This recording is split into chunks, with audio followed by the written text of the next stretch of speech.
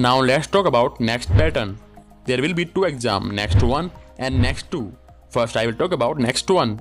Next 1, it will be competitive and licensing exam. It will be all India online exam.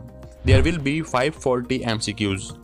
The subject wise distribution of marks as follows. This is 3 days exam with 6 papers. On the day 1, prelims paper will be of medicine plus elite subjects. Elite subject means all minor clinical subjects like orthopedics, radiology, anesthesia, psychiatry and dermatology. On second day, prelims paper will be of surgery plus elite subject and post-lunch paper will be of ENT.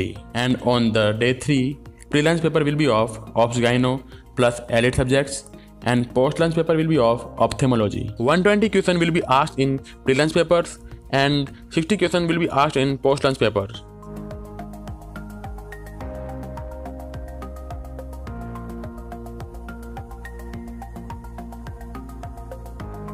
Time duration for prelims papers will be 3 hours and for post-lunch paper will be 1.5 hours. 10% question will be asked from applied basic science, means preclinical subjects of first to third year. It may be overlapped with clinical subjects and may be directly from them. And 10% question will be asked from PSM. So all subjects are important for next exam.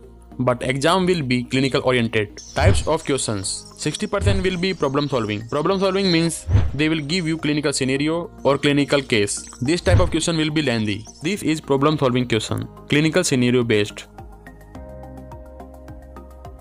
30% will be comprehension and analysis based. So this type of question will be IBQs, image based questions, and they will give you data in questions, then you will solve it. It may be graphical questions. This is comprehension and analysis based question.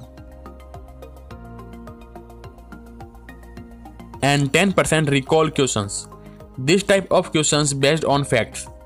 It may be one-liner and directly from books. Next 2 pattern. It is only pass or fail exam.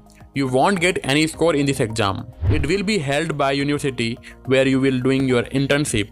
It will be totally practical examination. They will check your practical and clinical knowledge. It is mandatory to pass this exam for permanent license and for PG seat. But your PG seat and branch will be decided by your next 1 score.